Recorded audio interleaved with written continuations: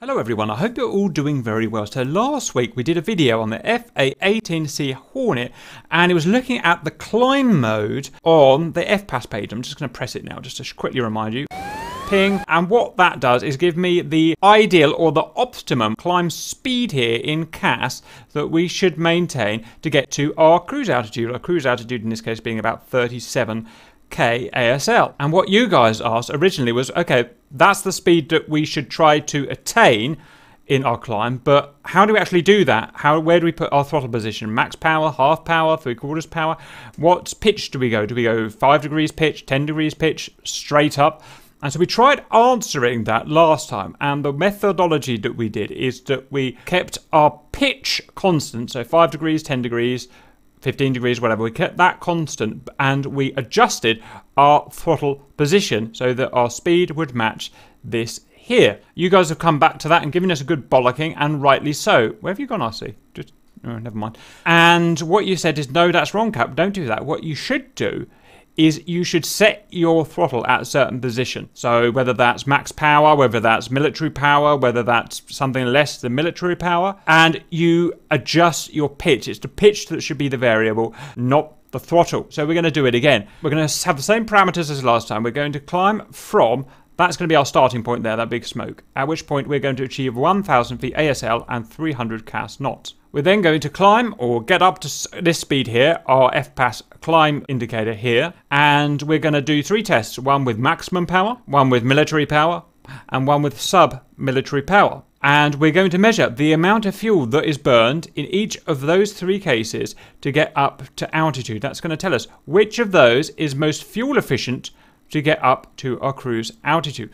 As well as that, we're going to check our range. For that climb, how much range have we covered from our smoke, which I've just realised isn't marked, so I need to put a mark on here. Okay, I put a mark where the smoke is. The distance that we cover at that climb profile to where we meet our cruise altitude, because that will come into the factoring in terms of what gives us our overall most efficient climb, depending how we measure efficiency. Efficiency can always be measured in different ways. Whatever, you know, type of physics you're looking at, you can be measured efficiency in different ways. Who's doing what? Do you want to do max burn and I'll do mil power? Okay. So max burn will be max burn. Mil power, we've decided, is 99% RPM here. Now, I'm aware that the fan ratio to fan to power ratio will change as we get higher. But what I'm going to do is once I'm at 99% down at sea level here, more or less, then that is going to be my mil power. I'm going to not touch my throttle controller after that. So everything's static. 3, 2, 1, go. Okay, I need to deaccelerate and climb. Right, I'm heading to smoke. As soon as I do that, I'm going to ramp her up to 99%.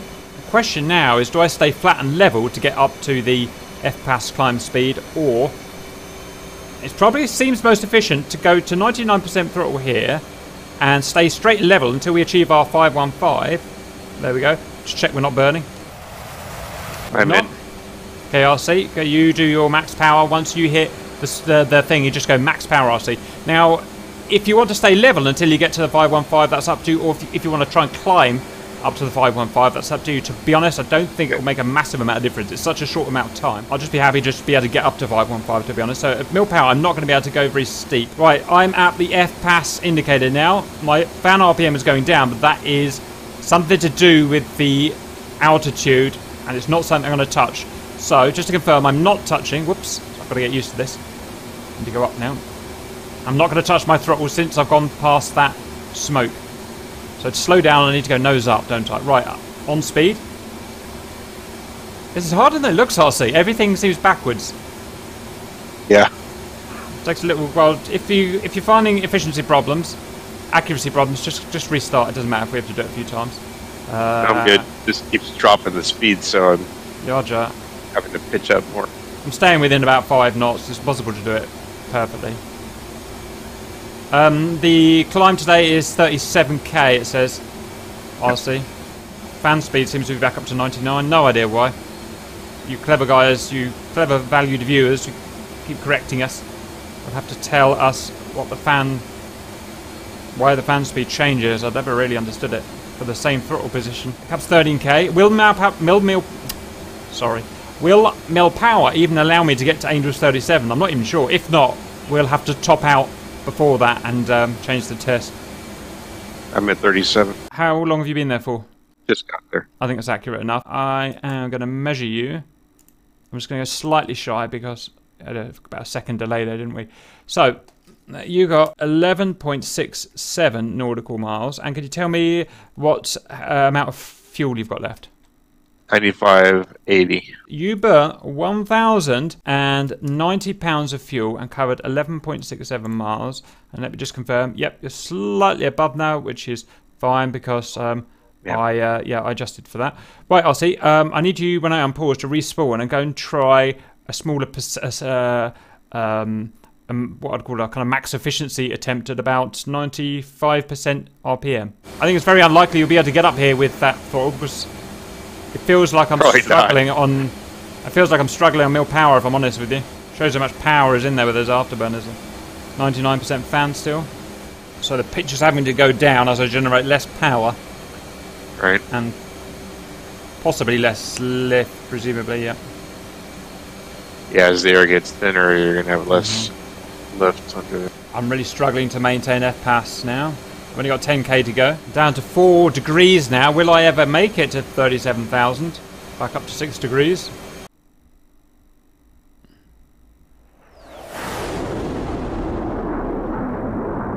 Come on, little Hornet, I believe in you. How are you doing, RC? Good, I'm about 7,900 feet, about 5 degrees, keeping my... So I'm still in the same throttle position, but my fans are now down to 94%. I don't know why it does that. I'm at Angels 34. I've got 3 Angels to go, RC, and then I'm done. Wow, Mac. 0.89. That's awesome. Angels 36. And wait for it, wait for it, wait for it, wait for it, wait for it, wait for it. Jeez, that was a struggle. Okay, I'm pausing now, RC, just to do my data. Okay, I burnt more fuel than you. 93.40, let me work that out. So I burned 1,420 pounds. Interestingly, I covered 50, I'm probably going to start rounding these up, probably 52 nautical. Okay, viewers, this could take a long time. So, you started on 95%, yeah? Yep, I'm at 95. Right, and what kind of, are you on speed? Yep. Okay, at least you managed to get on speed, that's a start. Oh yeah, what kind of pitch are you maintaining roughly? Right now it's about 4 degrees. Yeah, that's pretty stupid. Yeah, I was getting about 6 or 7 mil power. What kind of pitch were you doing on full burn? Oh, I was holding 40 degrees. Yeah, we should point out, obviously, that these aircraft we're using are unloaded. Obviously, the test will change, the speed will change as we load up the aircraft with weight, but the idea of the results is going to stay pretty much the same. The final findings, if you like. Yeah, the FPAS will adjust for weight. Well, yeah, it does. It does adjust for weight. Not a huge amount, I found, but 10 knots, maybe 20 knots. It's like a 95%. 4 degrees is keeps you on speed pretty well. Roger. What you'll see is you start getting higher now. Your fan RPM will start getting lower. Yeah. Okay, you've got Angels. You've got 10 Angels to go, RC.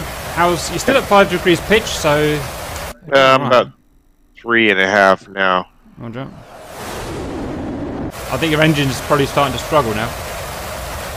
Yeah. Angle of attack up to 2.4. Right. Yep. And I'm about 2 degrees climb. Yep. So if your angle of attack reaches your pitch amount, then basically you're just going flat and level. Right. Or something like that. I can't. Good thing about this is it's taking it right to the extreme, isn't it? Yeah, this is about it. Yeah. Well, you're still going up. That's the main thing, and you still have the ability to climb, RC. Yeah, just barely. Right. What I'd say is just it will update the results a bit, but just nudge an extra bit of throttle in. I know it's cheating, but just get to Angels 37. Do what you got to do, and it will give us a it's not scientific, but it will give us a decent enough idea. Just went back up to 5 or 95.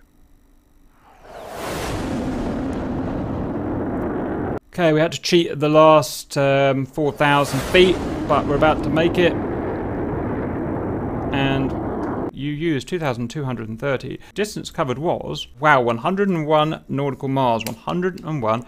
That was a long way. Nautical miles. So, this is FA-18C FPAS climb efficiency test 1,000 to 37,000 feet ASL in ISA conditions. Here is the throttle amount, and it's measured by percentage of fan at 1,000 feet ASL at 300 CAS. So this one was 100, so that's max power, afterburner gate, whatever you want to call it. This is roughly equated to mil power. It's the most fan percentage at those conditions that we can get without afterburner, so we'll call that mil power. This is what we call absolute minimum throttle, and it was a little bit wrong. It turns out it's not enough throttle to get quite to the 37,000, so we had to cheat for the last few thousand, but it's near enough for today, what we're doing. Here's the amount of fuel in pounds that we used. It was the distance that we covered from the starting conditions up to 37,000 feet. Here are our efficiencies. There's two ways of measuring efficiency. One is pounds per 1,000 feet climbed. So if we want to use as little fuel as possible to get to our climb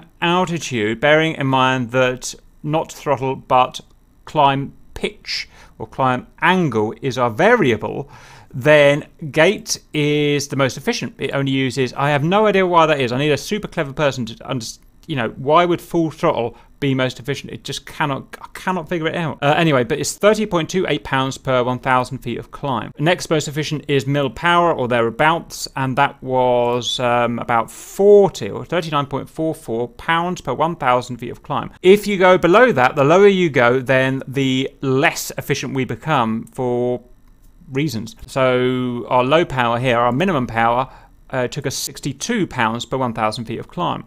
But if we're looking at efficiency in terms of lateral travel, so if we really want to go a long way, then afterburner is not the most efficient way of doing it, because although we climb quicker to altitude, we travel less distance. So in that case, afterburner is much worse. It's 91 pounds per nautical mile travelled. So that means if we were starting at A, taking off at A and getting to B, climbing FPAS climb at afterburner full power would be the least efficient way of full lateral base-to-base travel. Mil power 99 would give us 27.31, a huge improvement. Why is that such a big improvement?